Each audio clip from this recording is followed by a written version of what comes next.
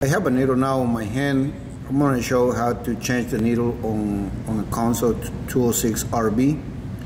And this needle showing now this side. The side, this is the scarf, and the other side of the needle is the groove. So the scarf has to be on the right side, pointing to the right side of the machine. And the way to put the needle is having the right screwdriver. This is the screw. Remove the old needle and put the new needle into the machine.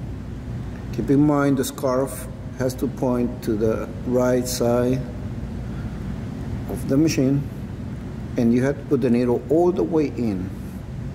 Once all the way in, tight, and back the thread to the machine and ready to sew